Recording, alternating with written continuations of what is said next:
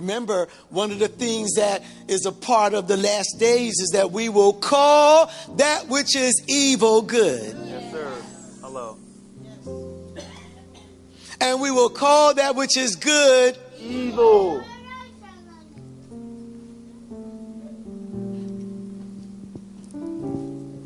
Absolute surrender. The tugging that you are experiencing, there is a great portion of it. It's not the devil.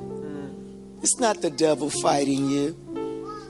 It's the Spirit of the Lord tugging on your heart, tugging on your life. Because there is change in the atmosphere.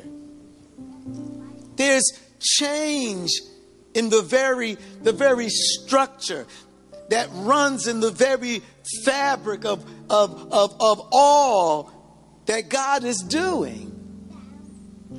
And in that change, we are in another season of the fullness of time. And whenever God has brought the earth and people to a season of the fullness of time, we also see a people coming out with absolute surrender. Thanks for hearing. You're watching this on The Crowd TV.